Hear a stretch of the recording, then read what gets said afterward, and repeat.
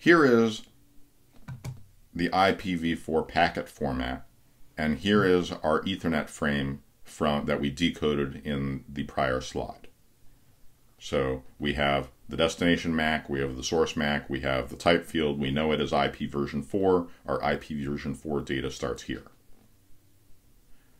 The first 4 bits of the IPv4 packet format are the version number.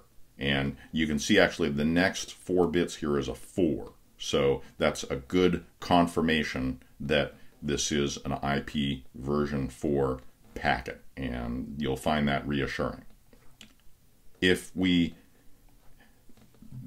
next thing we're going to go into detail in the IPv4 packet format later in this course. We're going to spend an entire class on it. But I want to point out a couple other important things. One of them is the protocol.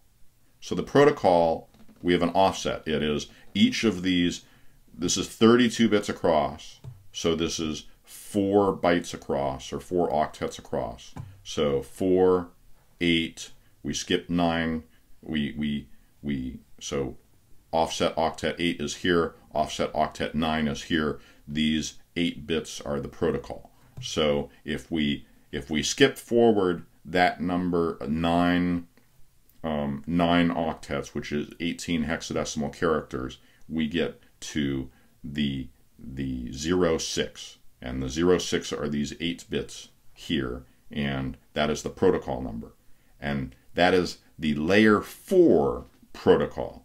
And transport protocol 6 is TCP, the transmission control protocol. So just as an Ethernet frame encapsulated an IPv4 packet, the IPv4 packet encapsulates a transport layer, TCP data. Then we skip another 2 octets, which are header checksum, and we get to a source IP version 4 address. The source IP version 4 address is 32 bits. C0, A8, 00, 10. And then the destination IPv4 address is, and this is also in hexadecimal, C0, A8, 00, 0A. And if you convert each octet, you know, this is a 2-digit hexadecimal number, it's 8 bits. If you convert that into decimal, then you'll get the IPv4, you'll get a recognizable IPv4 address in the format that you recognize. So this would end with .0.16. C0, I believe, is 192. Good guess, A8 is 192.168.0.16. 192.168.0.10. So this IPv4 packet is going from 192.168.0.16 to 192.168.0.10. Key message here. IPv4 packets have 32-bit addresses, and this is the header, and then you'll have optional options, and then after that will come the data, which is which will be TCP. In this case, because our protocol was 6, which is TCP. Here's that IPv4, one of the IPv4 addresses we had in our packet header in the last line, C0, A8, 00, 10, and in this case I decided to convert it to binary. C is 12, so we have the 8-bit and the 4-bit, so 1100, and then of course the 0 is all zeros. A is 10, so we set the 8-bit, we set the 2-bit, so 1010, and then 8, we set the 8-bit and none of the other bits, and then 00, we got a whole bunch of zeros, and we got a 1 here, and then we've got all our zeros, and then we take those bits and we put them together. This line is just this line, except we've grouped our bits into groups of 8 and put a dot between them. And or you could do it C0.A8.00.10. If we convert them into decimal, C, well, the 0 is the ones digit in hexadecimal, so we add 0. And then the C is 12, but it's the 16th digit. So 12 times 16 is 192. Here we have A8. Our ones digit in our ones digit is 8, and then A is 10 in decimals. So, and this is the 16th place. So 10 times 16 plus 8 is 168. 0 is 0 times 16 plus 0. 1 0 in hex is 1 times 16 plus 0. So we have 192.168.0.16.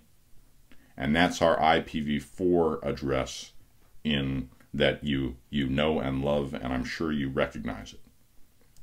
Each of these octets, you know, since it's 8 bits, it's a value that can range from 0 to 255. So in order to have a valid IPv4 address, each of the octets needs to be a value between 0 and 255.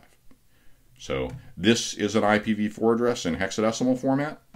This is an IPv4 address in binary format. And this is the same IPv4 address in dotted decimal notation. So IPv4 addresses have 32 bits.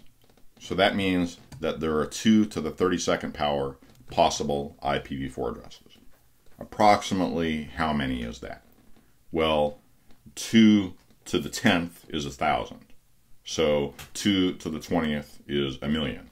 So 2 to the 30th is approximately 1 billion. So that 2 to the 32nd is 4 times that. So approximately 4.2 billion possible IPv4 addresses. And not even all of them are usable. On the internet, in order to talk to somebody else on the internet, you need to have unique source and destination IPv4 addresses. Otherwise, the core of the internet wouldn't be able to forward the traffic properly. So, you know, how many IPv4 addresses do you use? You have your laptop, you have your phone. Your phone might have a wireless interface, a Wi-Fi interface. Your phone might have a cellular interface. You might have you might have a camera at home. You might have a Wi-Fi thermostat at home. You might have a desktop computer. If there are the planet's population is between 7 and 8 billion people, and there's only 4 billion, 4.2 billion unique IPv4 addresses.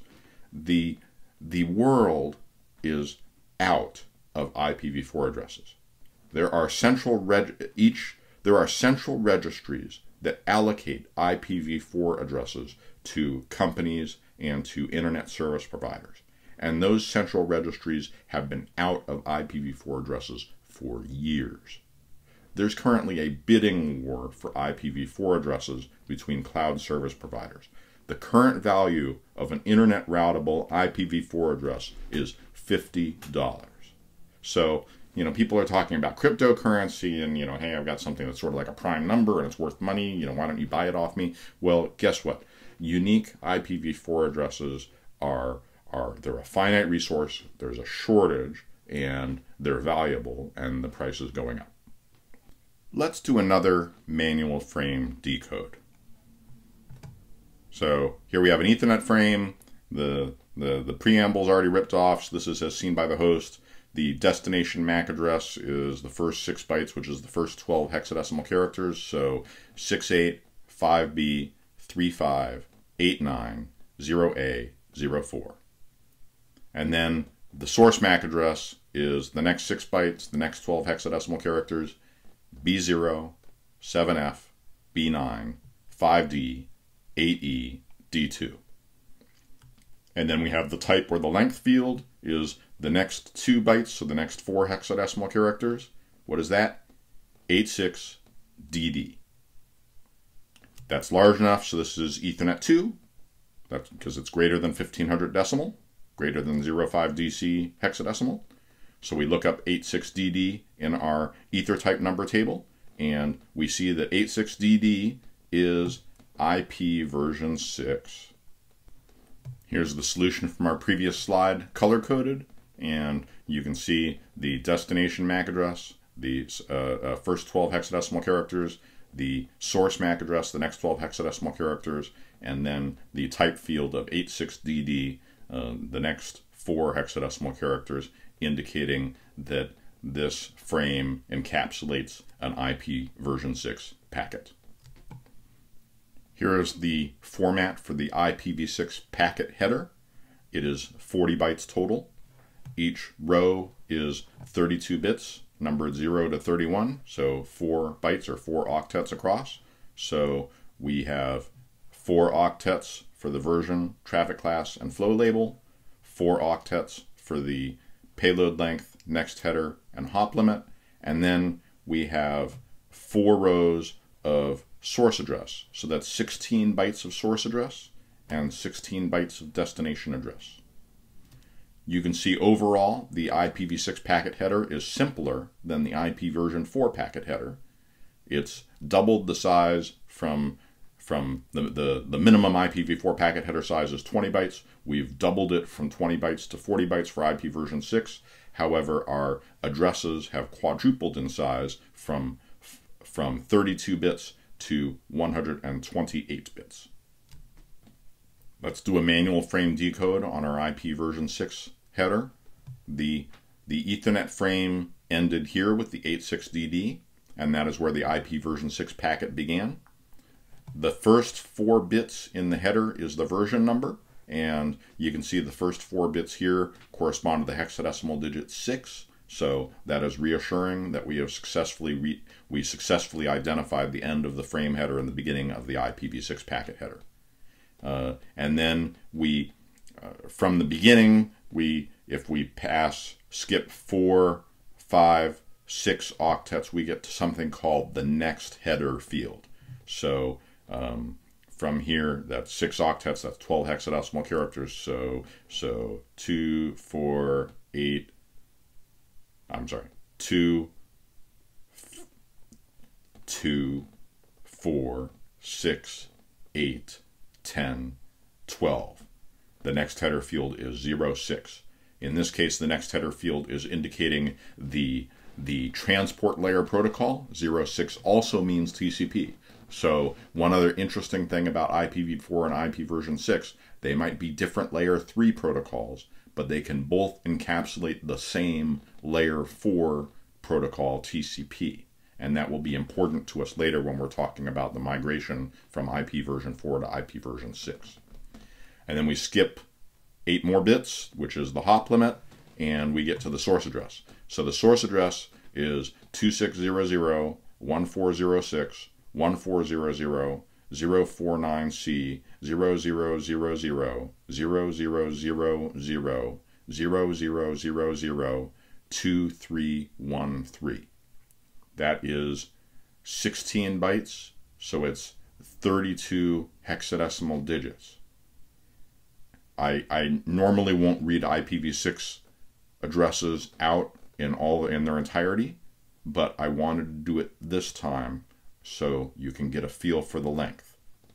In one sense, it's big and long and intimidating, and in another sense, all it is 128 bits, 16 bytes, 32 hexadecimal characters. And then the destination address is just the next 16 bytes, the next 128 bits, the next 32 hexadecimal characters.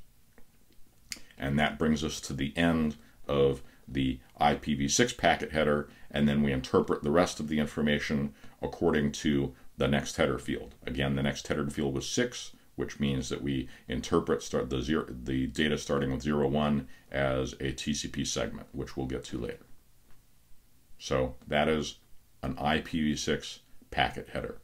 It has a source address and it has a destination address, just like IPv4, and it looks scary, but it's just 128 bits, and the header itself is actually simpler than the IPv4 header. We will spend an entire class later going over the IPv6 header in detail. How many IPv6 addresses are there? Well, it's 2 to the 128th power. And sure, we could plug that into a calculator, a special calculator, a computer calculator, but what fun would that be? So let's estimate it. So it's 2 to the 32nd power times 2 to the 32nd power times 2 to the 32nd power times 2 to the 32nd power. So it's approximately 4 billion times 4 billion times 4 billion times 4 billion, or approximately 256 billion IPv6 addresses.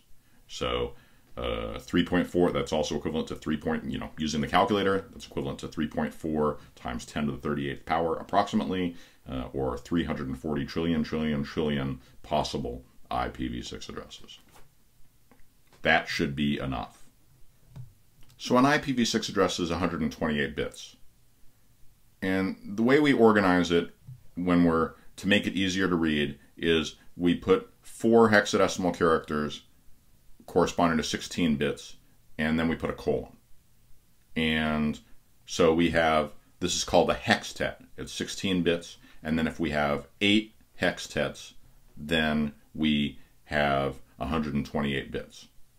So the 2001, if you convert it in, I've emboldened them and put the corresponding bits here, and then the DB8 is not emboldened and the corresponding 16 bits here, and then 4802, the corresponding 16 bits here, and so on. So this is an IPv6 address in binary, and this is the corresponding IPv6 address in hexadecimal. So 8 hextets, each consisting of 16 bits or 4 nibbles. However, you may have noticed there's only 3 hexadecimal digits there. Why is that? So IPv6 addresses, they're so long that they came out with some shortening rules to make certain types of IPv6 addresses easier to read. And so there are IPv6 address shortening rules which are defined in a request for comments, RFC 4291. The first rule is you can remove leading zeros in each hextet, but you have to leave at least 1 numeral in each hextet. So in 2001, the first hextet, there are no leading zeros, so we don't shorten it. However, 0db8, we can remove the leading 0, and so that becomes db8 after the shortening rule. And then over here we have 4 zeros. We can remove the leading zeros, and so we remove the 3 leading zeros, and so that hextet just becomes :0:. And then the other rule is we can replace consecutive :0:, hextets with : but we can only do it once per IPv6 address. And we're actually supposed to do it at the place which has the most consecutive : instances. So in this case, we have a choice. We have a 1:0: here. We have 2:0: here. So we shorten this location. So this : 0:0 becomes : So this representation, and we only do it once. So this other location where we leave it as : 0:. This represents the same IPv6 as just this one. It's still 128 bits, and we have the ability to expand it back to 128 bits. So again, the 2 rules. Remove the leading zeros in each hextet, but leave at least 1 numeral in each hextet. And then once in the IPv6 address, you can remove consecutive : hextets and replace it with : Since we shortened the representation, we need to be able to lengthen the representation. So we want to get back to the exact same original thing. So our 2 rules are we prepend zeros in each hextet until each hextet has 4 digits. And then we expand the : into sufficient : 0:0:0:0 hextets, resulting in a total of 8 hextets. So here's the example. The first rule, we prepend the zeros. So the db8 becomes 0db8, the 32 becomes 0032, the 0 becomes, we prepend the 30:0:0:0:0, and then the second rule, well, we got 1, 2, 3, 4, 5, 6 hextets here. We know we need to have 8 when it's fully expanded, so we expand that : into 2 hextets, all of zeros. Note one thing we didn't do when we shortened. here's the 5BF0. We can remove leading zeros, but we cannot remove trailing zeros, because if this became 5BF, then when we expand it, would we put the 0 at the front or would we put the 0 at the back? Well, when you expand, you put zeros at the front, so then we get a different answer. So when you're shrinking, going back to the shrinking slide, you only shrink leadings. You can get rid of leading zeros in a hextet. When you're expand, and as a result, we did not get rid of the 0 in the 5BF0 because it's not a leading 0 in the hextet. And then when we're expanding, you add zeros leading to get to the 4 hex digits in each hextet. So I would like you to pause this video and attempt to lengthen each of these IPv6 addresses. I'll give you a couple seconds. Okay, I'm back. So for IPv6 lengthening, let's talk through this and then I'll show the results on the next slide. The first hextet is already 4 hex digits, so we do nothing there. The next hextet, we need to prepend 10 to get it to 4 digits, so 0567. The next hextet has 2 hex digits, so we need to prepend with 2 zeros. The next hextet has 1 hex digit, so we need to prepend with 3 zeros.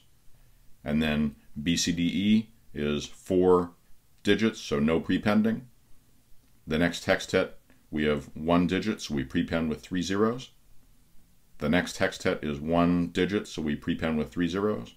And then the next hextet is 1 digit, so we prepend with 3 zeros. We don't have any double colon instances. Just as a double check, we have 1, 2, 3, 4, 5, 6, 7, 8 hextets. So that would complete the lengthening of this one. The next one, we'd prepend 3 zeros here. We'd prepend 2 zeros here. We'd prepend 1 0 here. Nothing to prepend here. That's the end of the prepending. And then we have 1, 2, 3, 4 hextets. So then we would expand the double colon with 4 more all 0 hextets. Here's an example. We don't have any prepends. I mean, we don't have any hextets with fewer than 4 hex digits.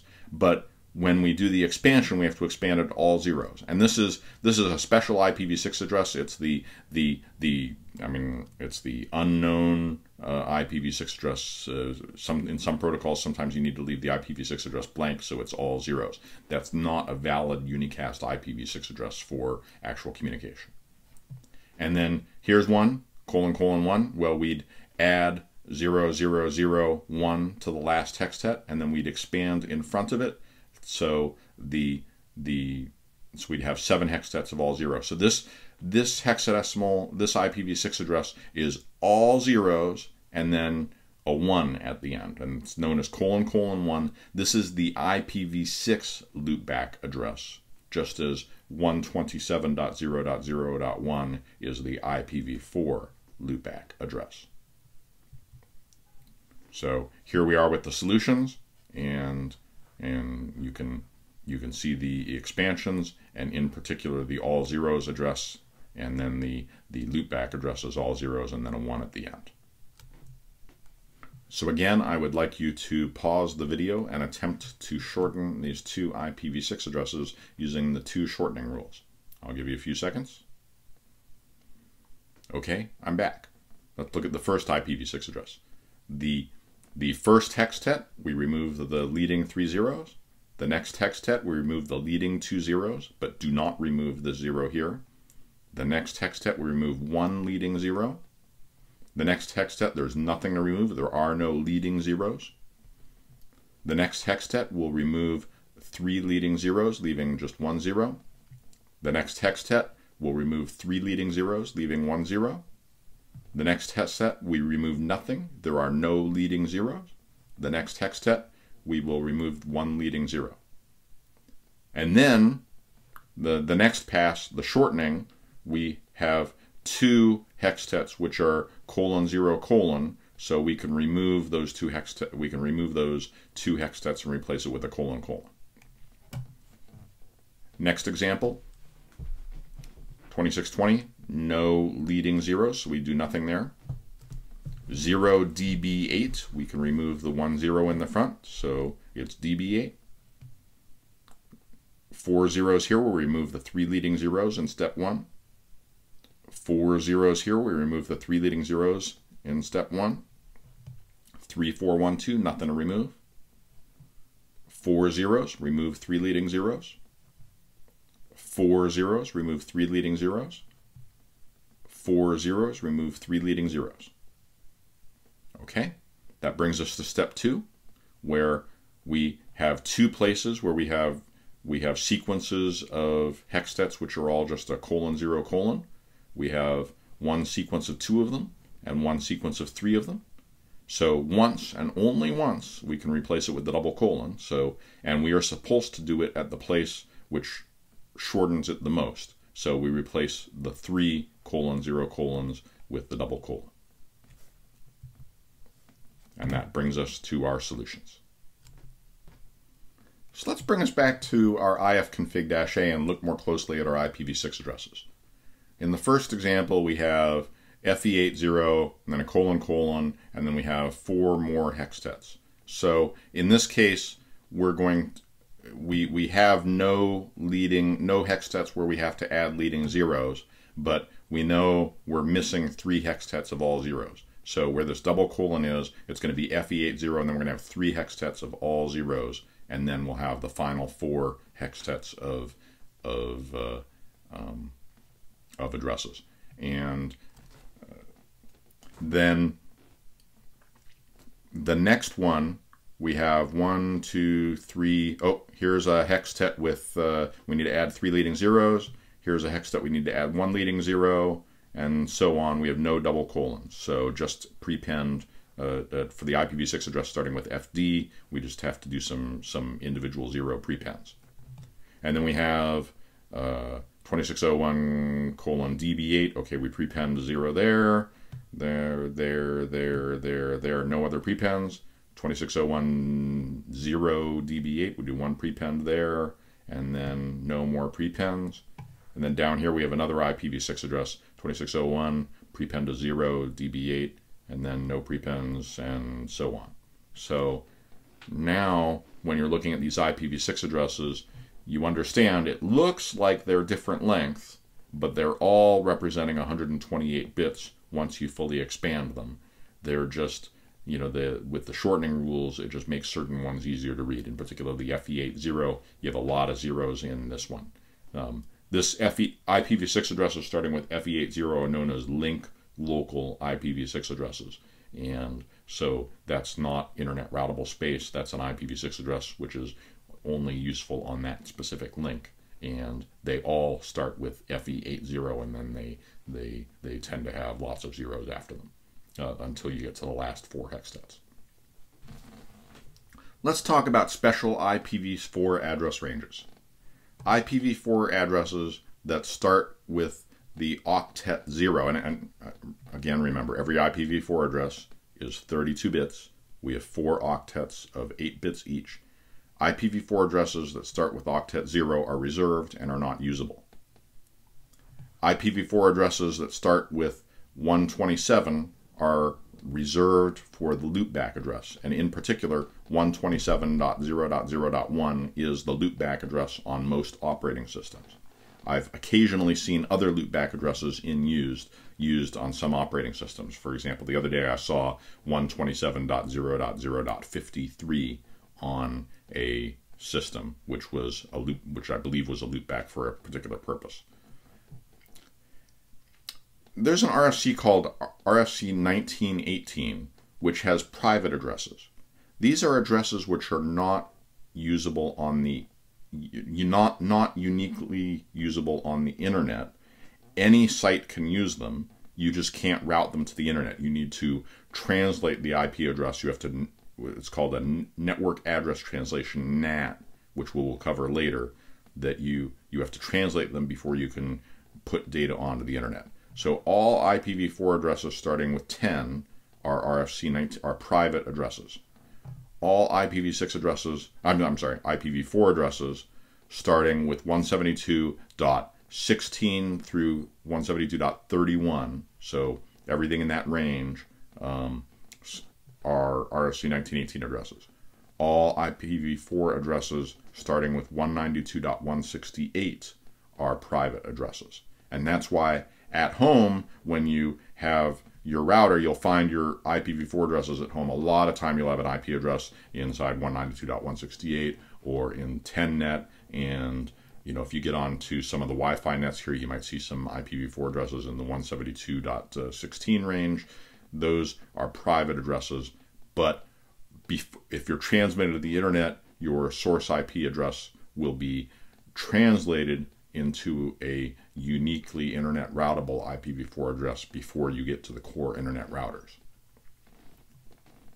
IPv4 addresses starting with 169.254 are link local IPv4 addresses.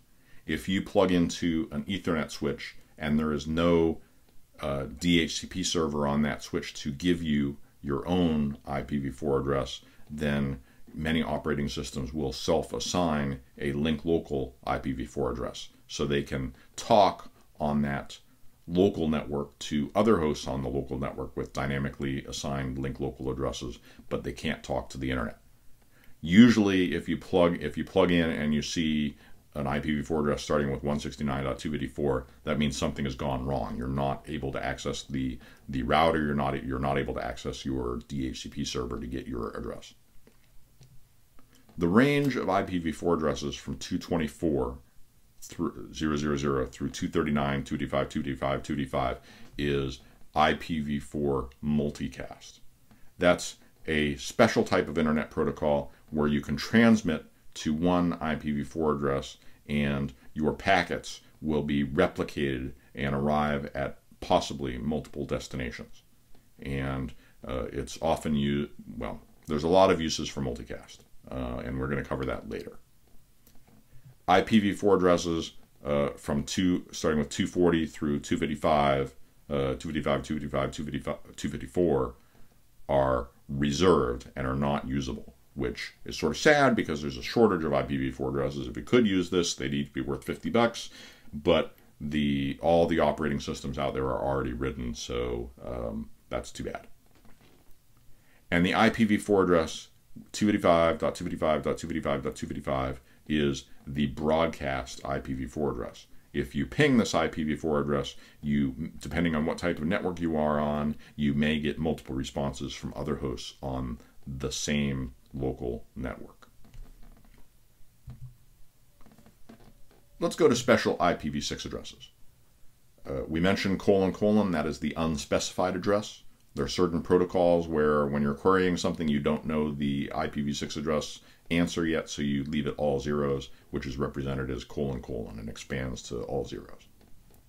We have : 1, which is the IPv6 loopback address on your loopback interface. It's useful for testing if you're running a server and a client on the same computer and you want to test connectivity between them. Using the loopback address is helpful.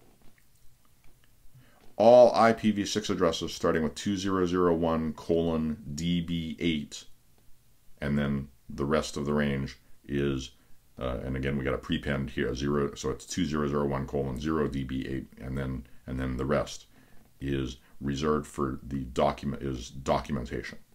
And note, I'm using what's called a prefix length here. What it's saying is 32 bits in, so we have 16 bits for the first hextet and 16 bits for the second hextet.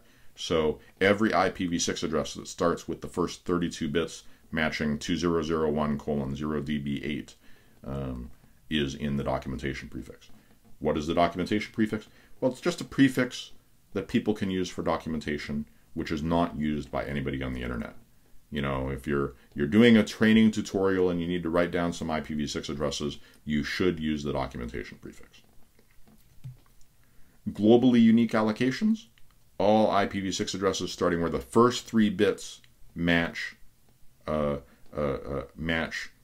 let's convert this 2 to binary. The 2 in binary is 0, 0, 1, 0. So if the first 3 bits are 0, 0, 1, then that is what's called a unique allocation. Those are IPv6 addresses that are being allocated to unique universities, unique companies, unique internet service providers, unique homes.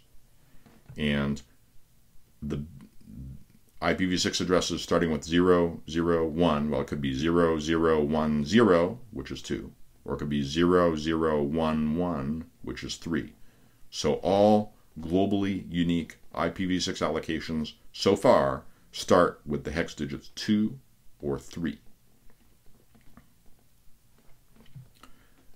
There's unique local, which start with the first 7 digits matching FC or FD, because the 8th bit could be 1, which would increase the C from 12 to 13. So if you see an IPv6 address where the first 2 hex digits are FC or FD, that is what's called unique local, and that is similar to RFC 1918 address space in IPv6. It is private address space.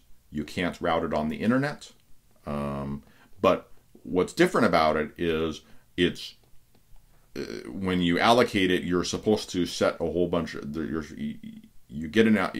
supposed to set a whole bunch of bits randomly. So it's likely, even though you're not going to an authority to get these IPv6 addresses, they are likely to be unique just for you. And so if your company merges with another company, their unique local address range will likely be different from yours, so you won't have an overlap. Whereas if you had 2 large enterprises merge in their IPv4 address space, company A is using 10net, company B is using IPv4 addresses also starting with 10, they overlap, so the merger, it's a real annoyance as a network engineer when you're merging 2 companies and you're using overlapping IPv4 addresses. So FE80, if the first 10 bits match FE80, and then that's then that would be, well, I mean, F is 4 bits, E is 4 bits, 8 is 10. So if the first 10 bits match FE and then 10, that is link local unicast, and that is IPv6 addresses on the local link. And what that means is, even if you don't have an internet router, I mean, you bring up an interface to a switch, you don't have any server out there, you don't have any router giving you a routable IPv6 address, you can still bring up your own link local unicast address and possibly communicate with other hosts on the same local net, even though you can't route. There's an old site local, which is, also similar to the old RFC 1918 address space, except it was not unique, and they figured out, hey, it's better to have some random bits and pick a unique prefix as opposed to everybody using the same prefix. Multicast, IPv6 multicast.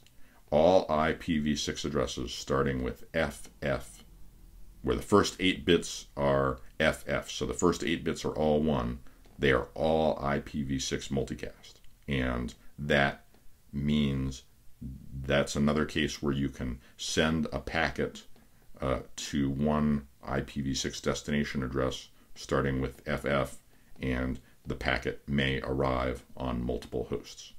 And that is used for certain types of network protocols, such as printing. And then we have IPv4 mapped IPv6 address. Well, if you have an IPv6 address all starting with all zeros, and then you have FFFF, and then the last 32 bits are displayed as if it was an IPv4 address, that is an IPv4, it is an IPv6 address corresponding to this IPv4 address. And so it is, that's just a way of displaying it. The way you know it's an IPv4 mapped IPv6 address is the first 96 bits are all zeros, and then you got 16 bits of 1, and then you have 32 bits left for the host, and that is used for IPv4 to IPv6 transitions. And sometimes you'll see addresses displayed that way when you're programming using sockets and you're trying to make your socket work on IPv4 and IPv6, and that's particularly true on Windows, and there's a good chance you'll run into that. So if you run into an IPv6 address with you know, it looks like colons, and at the end it looks like an IPv4 address. Well, it is an IPv6 address, but it represents an IPv4 address, and it's to enable translation between IPv4 and IPv6 during the migration. We listed special addresses at layer 3 for IPv4 and IPv6. There are also special MAC addresses at layer 2. There's a range of MAC addresses which correspond to IPv4 multicast addresses, and they all start with 01:00:5E, and then the next bit is 0, which gives you a range from 0 to 7 in the next hex digit. There's a set of MAC addresses which are used for IPv6 multicast, and they all start with 3333, so that's easy. And then there's a special broadcast MAC address, which is all ones in binary, all F's in a hexadecimal. It is if you send a frame to this to the MAC address all ones in binary, then every network interface card on that Ethernet will propagate that frame up to the CPU for processing. The story so far. The physical layer carries bits. The link layer treats those bits as a frame. We decode the layer 2 frame. We get a destination MAC address, a source MAC address, a payload type, and then we get the payload itself, which is a network layer payload, a packet. The layer 3 packet could be IPv4, it could be IPv6, it could be ARP, or it could be another layer 3 protocol. Packets include source IP addresses, destination IP addresses, payload type, and then the transport layer payload. The payload type could be TCP, it could be UDP, it could be ICMP. There's a bunch of other transport layer protocols that are less common, but they exist. Each layer serves a purpose, and each layer encapsulates the next layer. The physical layer's purpose is to carry bits.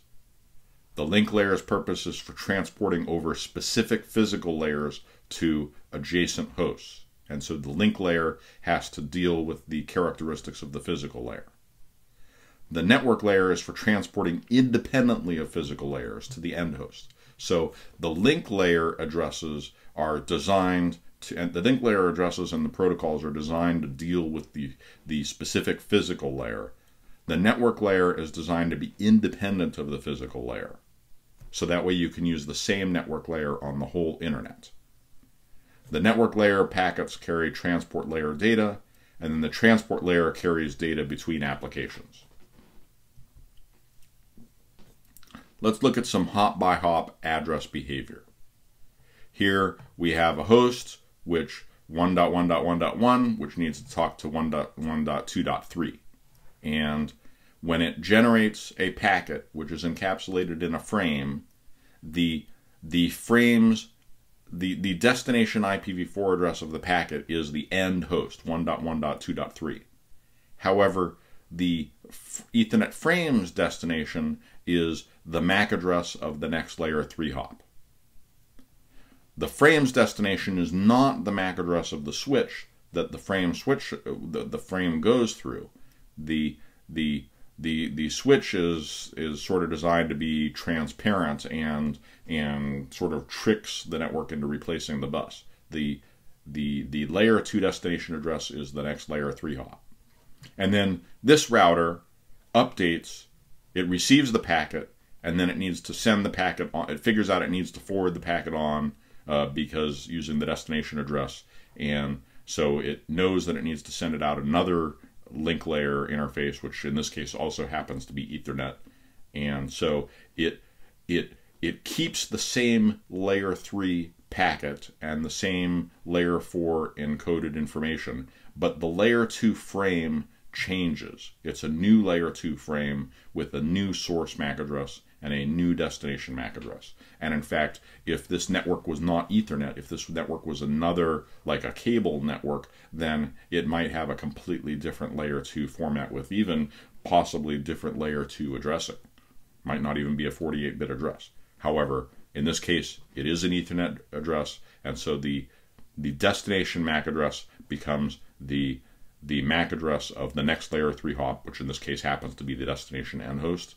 The source MAC address is its own MAC address, but the source and destination IPv4 addresses have not changed because the network addresses are used end host to end host. Reiterating a bit, Ethernet addresses are used to get a frame to the next host on a local network, but IP addresses are used to route a packet to the destination through multiple local networks. Let's do another hop-by-hop address behavior example. In IPv6, we have a source host, 2001:db8:0:1:1, and it's communicating with end host 2001:db8:0:2:3.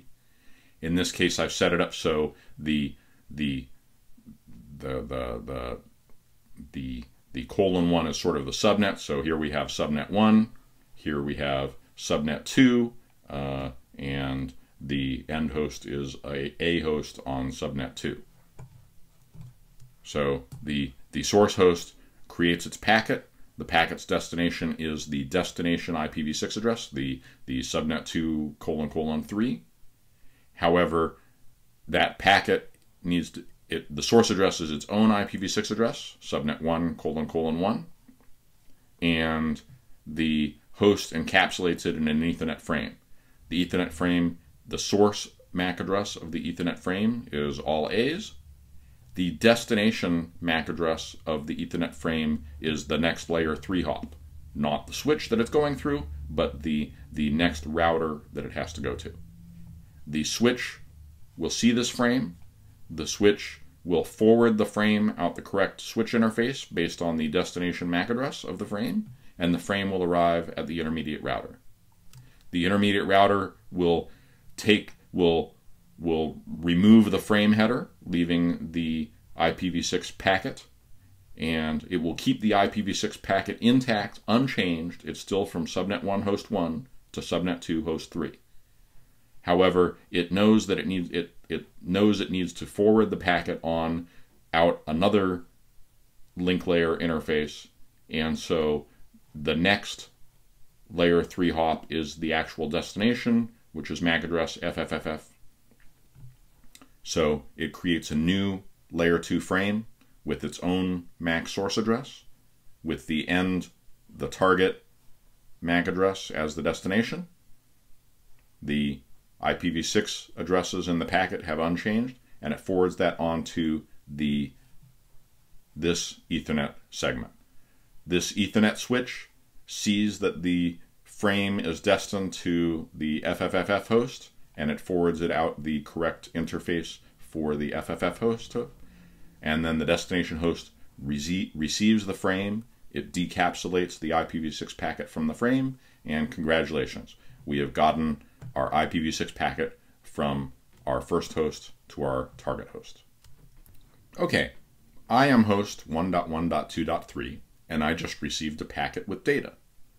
Which application, which process should get that data? And the answer is, we don't know from the destination IPv4 address. The destination IPv4 address is for the host. We need more information. In fact, we need another layer. So we have the transport layer. Here's our layer 3 IPv4 header.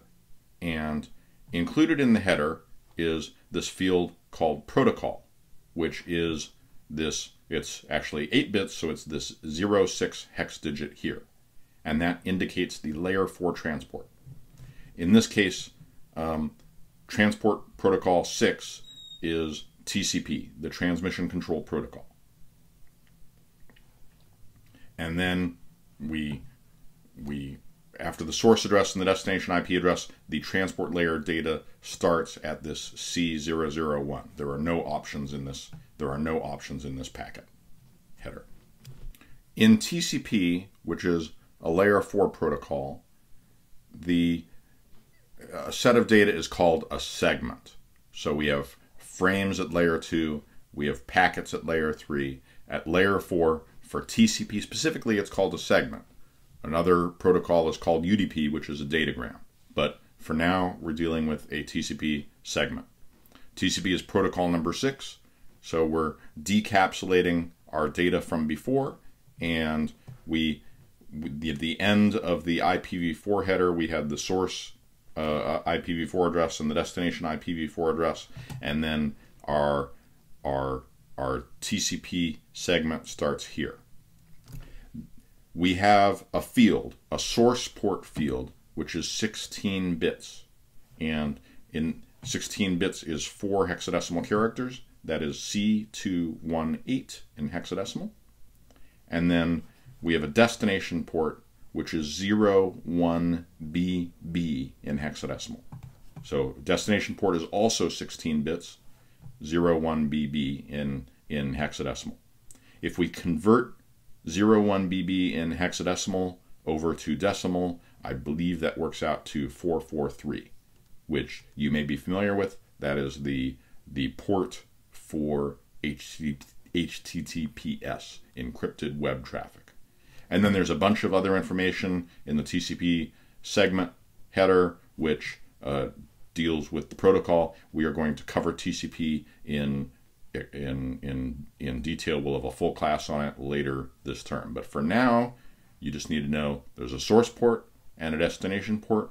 Each one is 16 bits, so it's a range from 0 to 65535 is the maximum possible source or destination port in TCP. UDP also has 16-bit source and destination ports, so same range, 0 to 65535, and that port identifies the application that you need to talk to. So let's talk about a a network connection. There's a term called a 5-tuple. A 5-tuple uniquely defines a connection on the internet. Each end has an IP port combination, which is called a socket. So in effect, a network connection is a 5-tuple, which is 2 sockets. You have a socket on one end and a socket on the other end, and then you have the connection that communicates between them.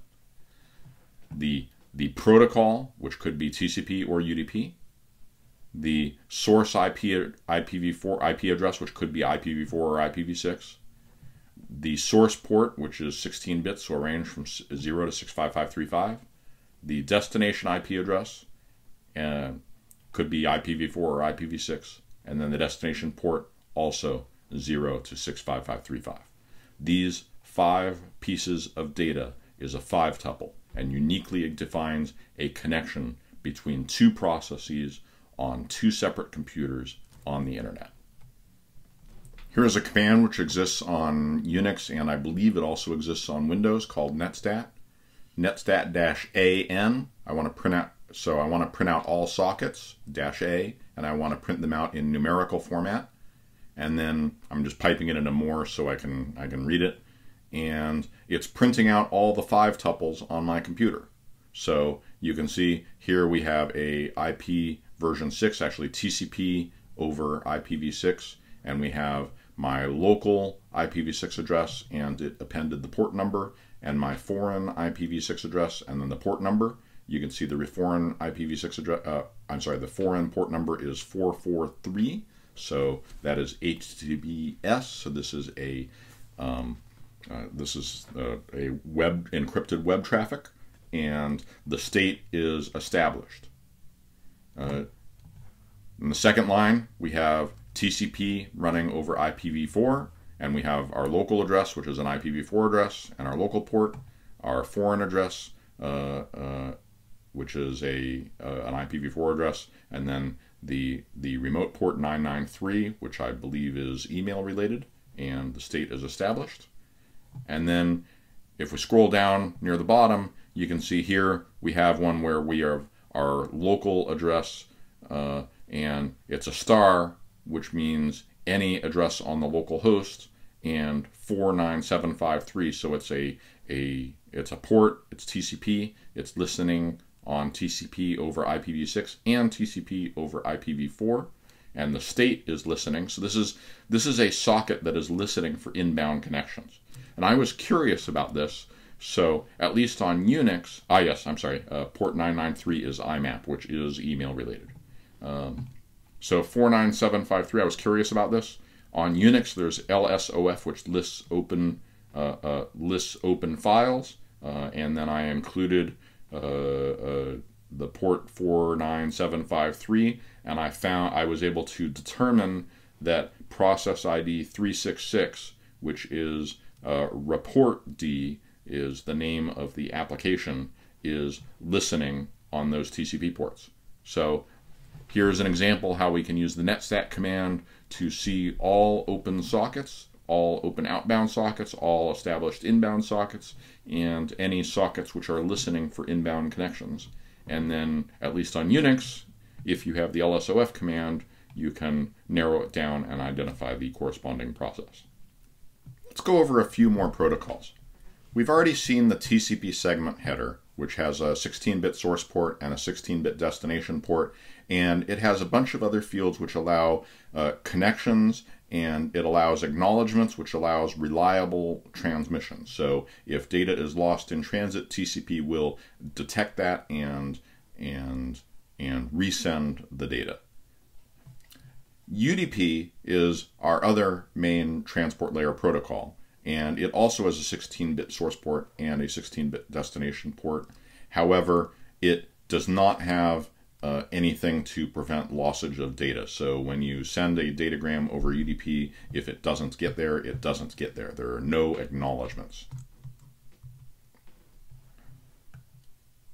So both TCP and UDP, the headers are followed by data which is delivered to the application. You should think of the port as an address on the host identifying which process gets the data. TCP includes sequence and acknowledgement fields allowing detection and retransmission of errors. So TCP is designed to be as reliable as possible. UDP does not detect dropped or duplicated data. Your application has to handle that. TCP sockets are connection oriented. This means that this enables keeping track of acknowledgements, but what it means is when you're creating a TCP socket, you create a connection to a particular port on another host, and all the data that you put into the socket gets to that host. UDP is different. In UDP, you can create a UDP socket on a local host, and then each time you send a datagram, you can send it to a different target different target address and a different target port. You can sort of span out data that way. ICMP is the Internet Control Message Protocol. It's transport protocol number 1, so it's even ahead of TCP. It's used for diagnosing and reporting errors at the network layer.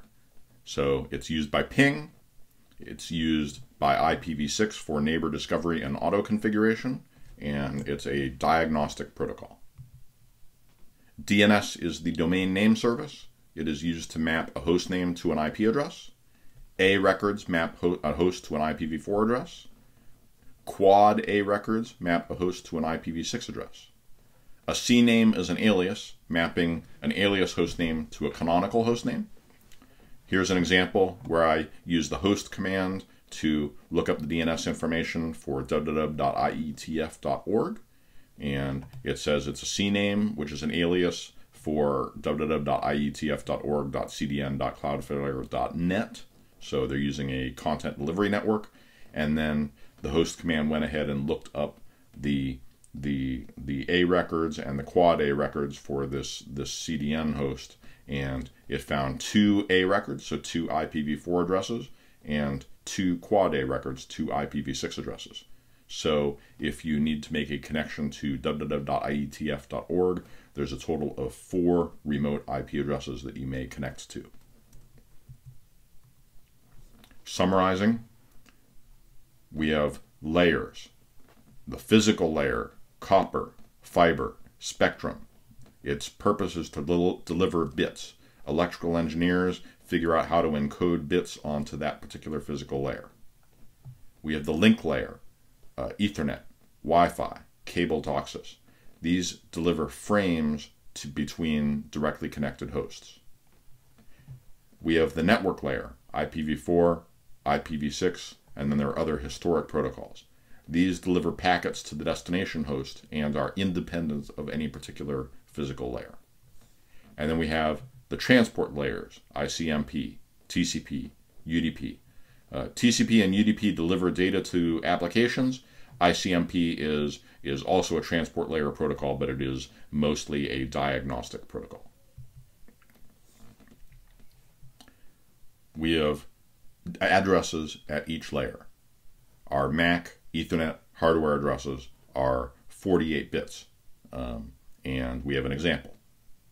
The different layer 2s may have different formats for hardware addresses. All the examples I've had so far have been 48 bits, but there are other layer 2s that have different formats. Layer 3, in layer 3 we have IPv4 addresses, which are 32 bits. We have IPv6 addresses, which are 128 bits. We have our shortening rules and our lengthening rules for IPv6, so we can get rid of leading zeros and make our addresses a little bit smaller. And in a few cases, like the loopback address, a lot smaller, because that would be : : 1. At layer 4, we have TCP or UDP ports, which are each 16 bits. So they range from 0 to 65535. And port 443 is an example that we commonly use. And then we have a host name, which is www.usv.edu is an example of a host name, and you use DNS to map it to an IP address, because humans use host names, but computers and networks use IPv4 and IPv6 addresses. So the domain name service protocol maps the convenient host name to the IP address. Please look at the canvas. In a typical week, we have reading assignments, we have programming labs, and our first lab is Monday, so make sure to bring the lab book. We have practice quizzes, which are open internet book and notes, and when you're doing a practice quiz, if you don't know the answer to something, look it up and learn it. And then we have graded quizzes, which are closed internet book and notes. They're timed, they're one attempt, and they cover material similar to the practice quizzes, but they're shorter. We have written homework and we have programming homework. So check the canvas. And that is it.